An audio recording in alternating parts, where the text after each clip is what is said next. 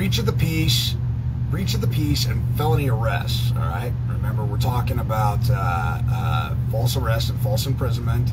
The grounds for it, when they can arrest somebody without a warrant. Otherwise, it's an illegal and unlawful arrest that leads to a tort, that leads to claim of damages, okay, for lost time, harm, injury, based upon their malfeasance, okay. What is a breach of the peace?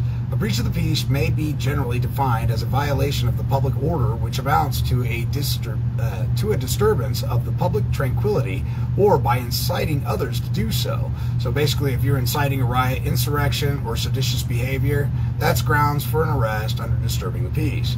It is clearly that not every misdemeanor is a breach of the peace. To constitute a breach of the peace, there must be some violence or harm existing or threatened to occur to a person, property, health, or morals.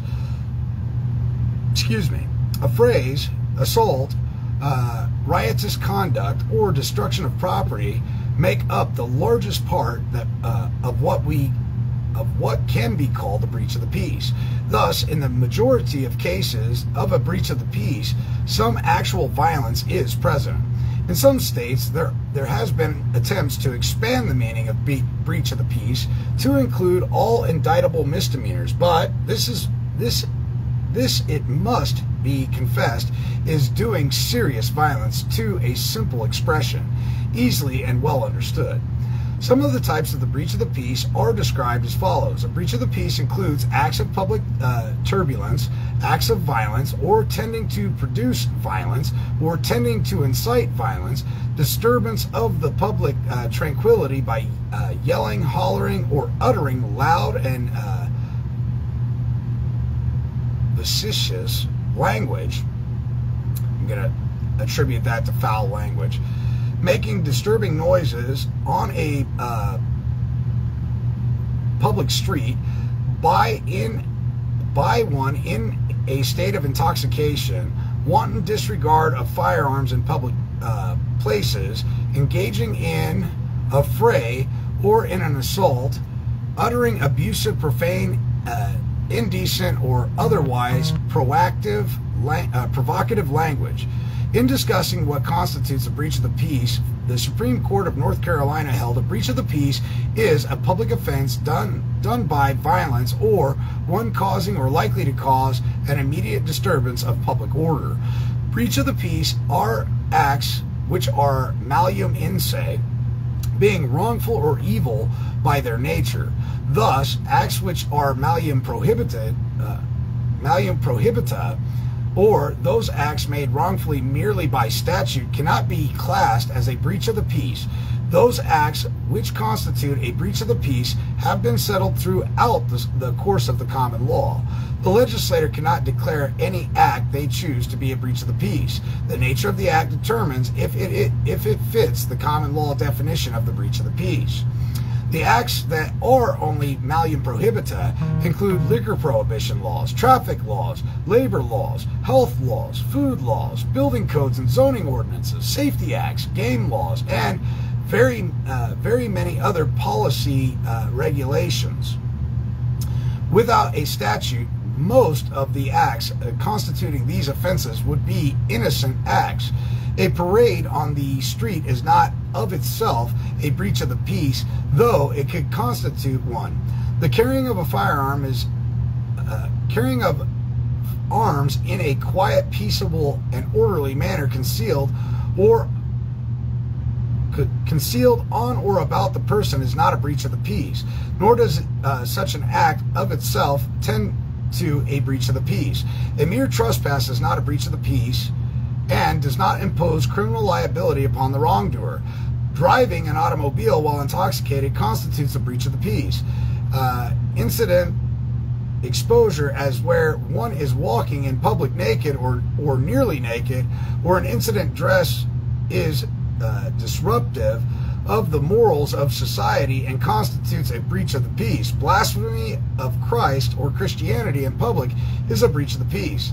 Now, in today's society, damn near talking about morals, I wonder if there's anything left to breach of the peace, because I mean, we see all kinds of things nowadays on the streets, and half-naked people all day long. So back then, it was if you showed your ankles, boy, that was a big deal. Nowadays, people are walking around in Brazilian G-strings, for Pete's sake. A mere violation of public decorum or penal law does not constitute a breach of the peace. Conduct merely accounting to a nuisance is not per se a breach of the peace. The sale of 15 dynamite caps to a 15-year-old boy did not constitute a breach of the peace. A theft is not, in its nature, a breach of the peace. A charge of disorderly conduct is a broader term than a breach of the peace, because a person who commits a breach of the peace is necessarily guilty of disorderly conduct. However, all acts of disorderly conduct are not necessarily breaches of the peace. Littering or yelling are such cases. Breach of the peace is a common law offense, but is not itself a specific offense. Thus, in a charge or indictment, the specific offense must be specified. Arrest for breaches of the peace. In the struggle for government to claim and exercise greater powers of arrest, it has unlawfully attempted to apply the common law rule for a breach of the peace arrest to all misdemeanors. The general rule of law under the common law for the arrest of a misdemeanor offense amounting to a breach of the peace is stated as follows. In cases of misdemeanors, a peace officer, likely like a private person, has at common law no power of arresting without a warrant, except when a breach of a peace has been committed in his presence, or there is reasonable ground for supposing that a breach of the peace is about to be committed or renewed in his presence. An arrest can only be made to suppress and prevent the breach of the peace, and if the act ceases, there is no longer justification for the arrest without warrant. So again, if you're being warned, hey, your actions may be leading to disturbing the peace, it may be wise to gather yourself and carry on. Don't give them a reason to say, yep, I warned him, he didn't stop. Merely just having a conversation that the agent and agency doesn't like does not constitute a breach of the peace, so long as you're not yelling at the top of your lungs, disturbing other people about you. The constable cannot arrest, but when he sees an actual breach of the peace, and if the affray be over, he cannot arrest, and where a breach of the peace had been committed and was over, the constable must proceed in the same way as any other person, namely by obtaining a warrant from a magistrate.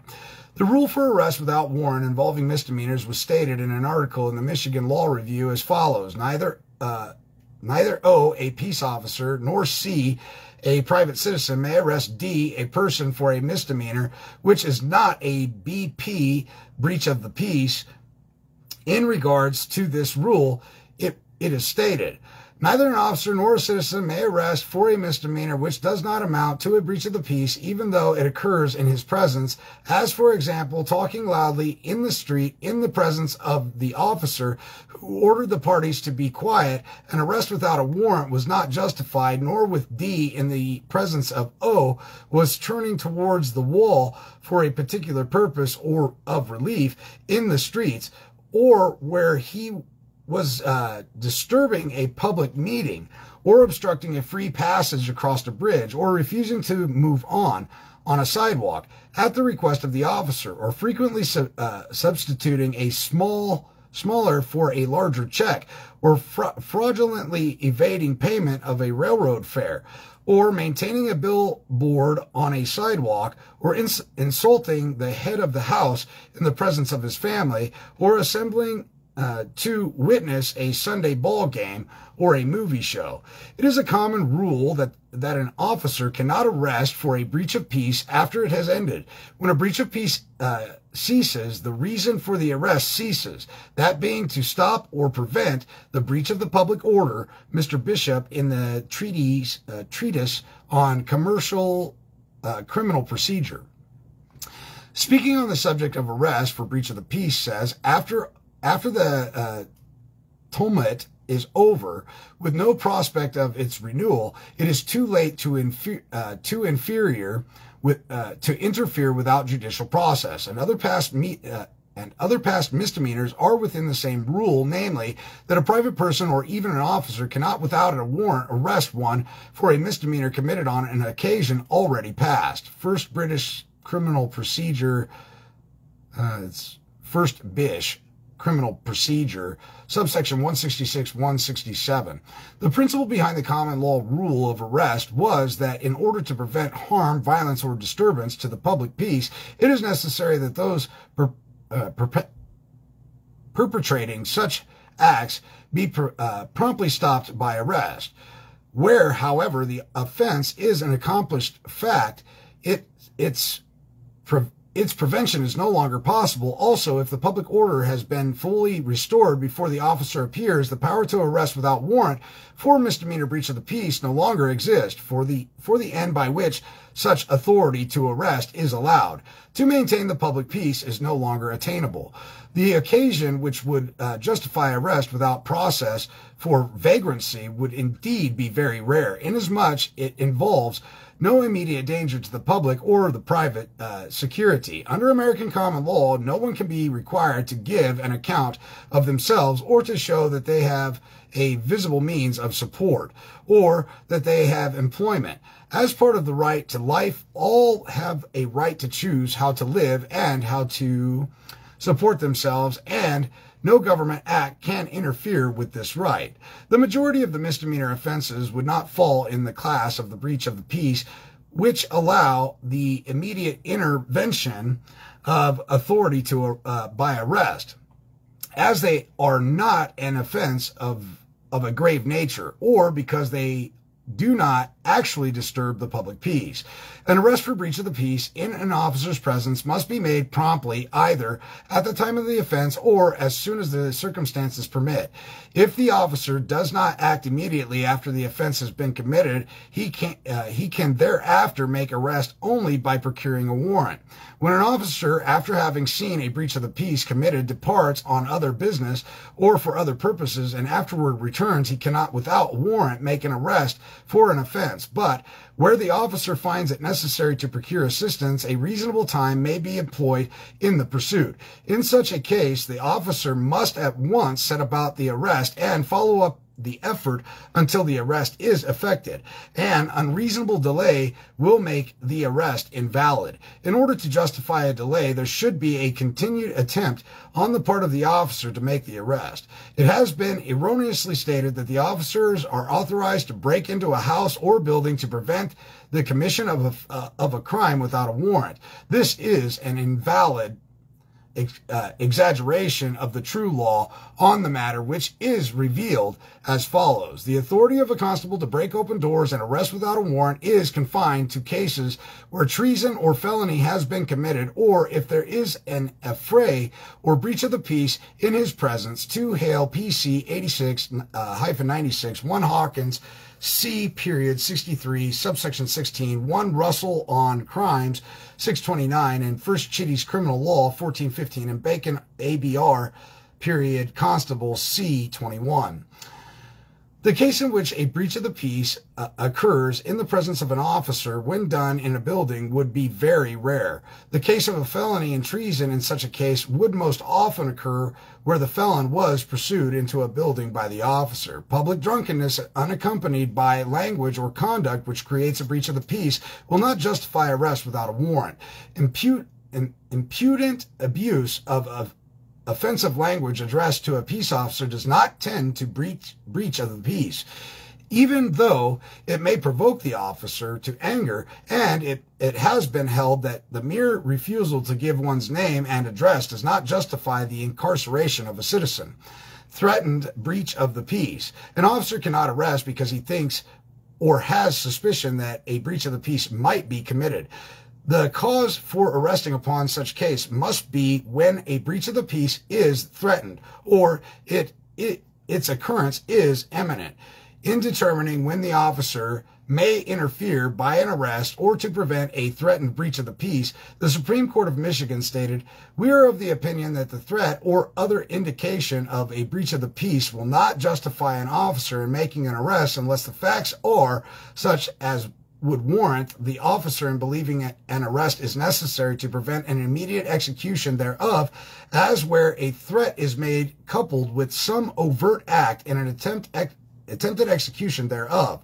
The object of permitting an arrest under such circumstances is to prevent the breach of the peace where the facts show danger of its being immediately committed. Thus, the interpretation of the officer in a threatened breach of the peace is not for the purpose of an arrest, but to prevent a disturbance of breach of the peace under a present menace of violence. The courts are almost unanimous in their holdings that a threatened breach of the peace will not justify an arrest without warrant unless the facts are such as would warrant the officer in believing an arrest necessary to prevent an immediate execution thereof, as were the threat is made coupled with some overt act and attempted execution thereof. In such cases, the officer need not wait until the offense is actually committed. The guideline then for making an arrest on what is to be called a threatened breach of the peace is when the conditions are such that the threatened breach of the peace is imminent, or that it is obvious to the average person that it is going to occur, as held by the Supreme Court of North Carolina. We think that a breach of the peace is threatened if the offending person's conduct under the surrounding facts and circumstances is such as reasonably justifies a belief that the perpetration of an offense amounting to a breach of the peace is imminent. Since in the nature of most breaches of the peace are such that cause violence to persons or property, the act which constitutes them are apparent, so that one can readily see or hear them occurring. It is said a breach of the peace is committed in one's presence when, by the use of his sense, he knows of its commission by the person about to be arrested. Thus, an arrest for a breach of the peace may be made when one's sense afford him knowledge that it is being committed. Whether through sight, hearing, or other senses, an arrest for breach of the peace cannot be made on suspicion of mere belief. An arrest for a breach of the peace cannot be justified merely upon belief or suspicion existing in the mind of the officer, but where the action of the person and the surrounding circumstances are such as to indicate the threatened breach of the peace, the arrest may be lawfully made. It is thus said that an officer cannot arrest for a misdemeanor or a breach of the peace based solely upon information from another or suspicion without a warrant. In no case could advice or information given after the arrest was made justify the arrest. Likewise, an arrest cannot be made for one purpose and justified for another. Conditions of felony arrest. It was regarded under the common law to be a right and a duty for a citizen to arrest one he sees committing a felony without a warrant, as stated by Justice Platt, P-L-A-T-T. All persons who are present when a felony is committed or a dangerous wound is given are bound to apprehend the offenders. 3 Hawkins, P.C. 157, arrest S. Period 1, period 31. To arrest a person for a felony not witnessed by the officer, he must be able to conclude from the facts then existing that a certain person did commit the felony, so that any prudent person would be led to believe likewise. An arrest for felony based upon suspicion, belief, or rumor can never be justified for any case whatsoever. Not even by a warrant can such an arrest be lawful. Where there is a felony and it is passed, the officer is justified in arresting though no offense has been committed, yet he must have had reasonable cause to suspect the one apprehended, which means reasonable articulable suspicion, compounded with a reasonable articulable fact. It means he's got to have witnesses and an aggrieved party, ladies and gentlemen. Okay? To allow arrest for suspicion, even in the case of a felony, would make everyone susceptible to arrest who the officer might choose to believe is likely or possible perpetrator of a crime. Well, simply just getting out of bed, everybody's capable and suspected of being a criminal, okay? It would, in effect, amount to a general warrant in the hands of any officer, a concept which was founded to be so abhorrent to the founding fathers of the American Revolution. All arrests for felonies not seen or witnessed by an officer or a citizen making the same making the arrest have the burden to justify the arrest. In a felony arrest by a private citizen, he must justify the arrest by showing that the felony had actually been committed and that he had reasonable grounds for believing the person arrested to be guilty.